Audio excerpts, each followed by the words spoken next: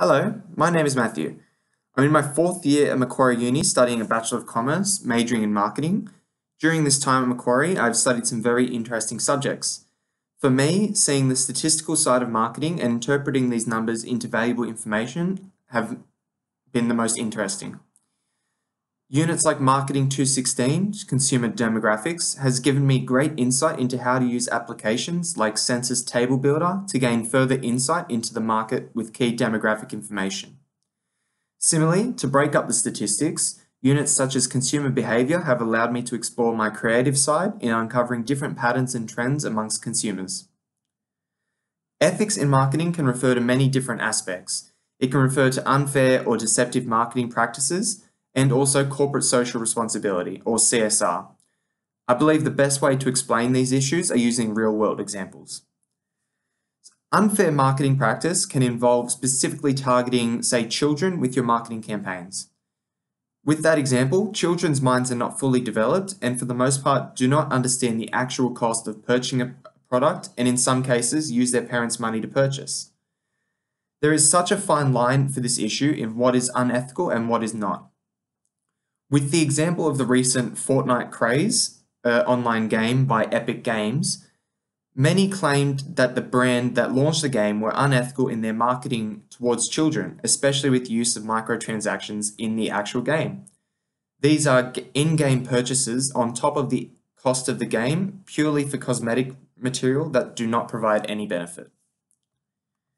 Since the release of Fortnite, there's been many thousands of angry parents publishing their story that their child, usually between the age of 8 and 14, have used their credit card without their knowledge to make these in-game purchases.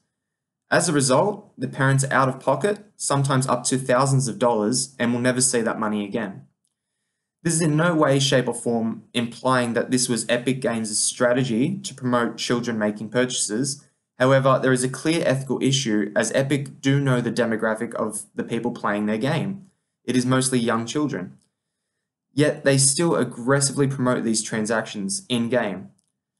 And whilst technically this is not operating illegally, it is an ethical issue nonetheless. I believe there are products for those who cannot make informed decisions, such as children, but these need to be marketed in a way that minimizes risk. Corporate social responsibility refers to the concept that in management, companies aim to integrate social, economic, and environmental concerns into business operations and marketing campaigns.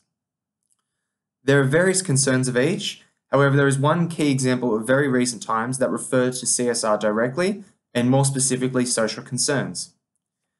By now, everyone has heard of the controversy surrounding rugby player Israel Folau. He had made offensive comments on social media towards a community and refused to admit that what he did was wrong. As a result, his team, the Wallabies, were forced into a decision whether to let him go or not.